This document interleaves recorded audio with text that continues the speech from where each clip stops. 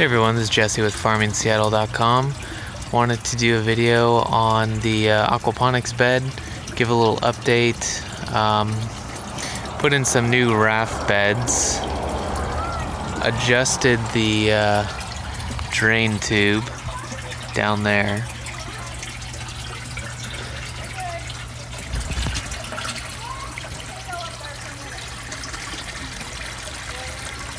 And this is what it's doing now. Celery's pretty much dead. Strawberries have come back to life after the hard freeze, and I kind of turned off the bed. And then the new deep water culture beds are running at speed, and that drains down under here, connected with, I think it's a 1-inch PVC pipe. I glued it just because it was having a lot of leaks and I didn't want to mess with it.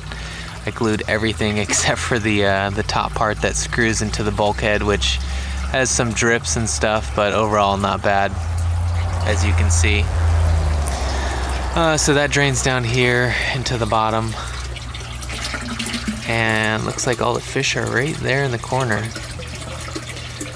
So it aerates the water constantly, kind of keeps the this clean. Looks like it's not as dirty, the pump. And looks like the bell siphon's about to siphon right now. But just a couple of things in here. I still have the lettuce. Some of them are, let's see if I can get closer. Some of them are sprouting, and they're in the back. Kind of a few small ones. And there goes the bell siphon. Need to feed these guys. The garlic chives are growing well. This plastic probably isn't the best for it, since it's just like a contractor's plastic. But even so, like, everything's growing in there and it's keeping it a lot warmer. See that going.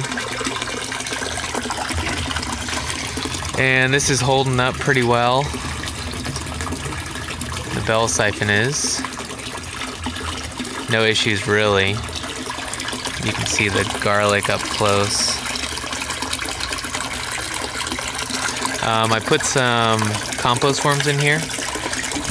Maybe I can find some.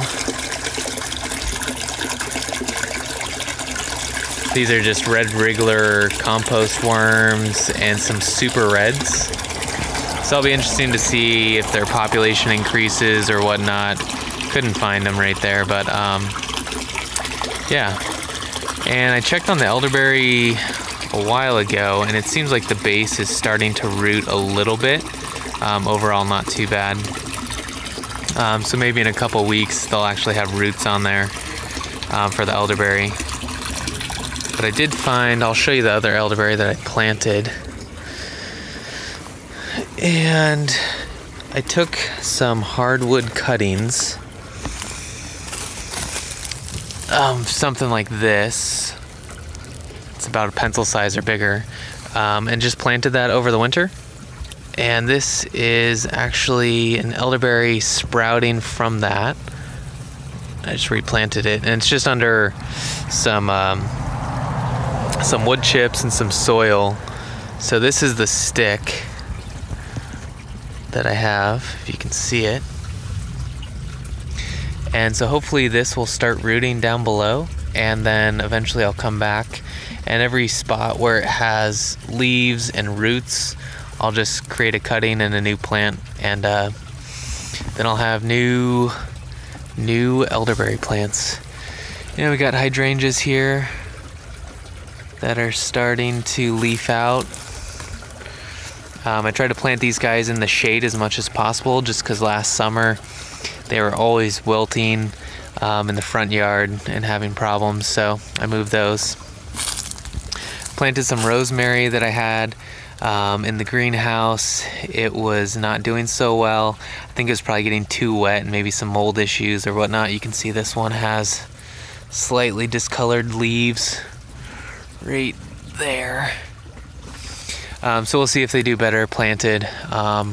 with that, I mean, I have 6 or so rosemary plants, so that should be plenty to propagate for all my needs. And Seaberry is new this year, and they produce an orange berry, and so hopefully they're spiking everything, but hopefully this year we get some orange berries from those guys.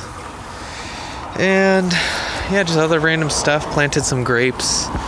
Still need to check on this carrot bed. I'll probably leave it for another week or so until things heat up, and then I'll plant some carrots under here. Hopefully everything is fried under this plastic, and it's just sealed on each end, so it's kind of like a greenhouse for the top layer of soil. And got these new blackberries planted. I think I planted about 30 plants or so over the weekend.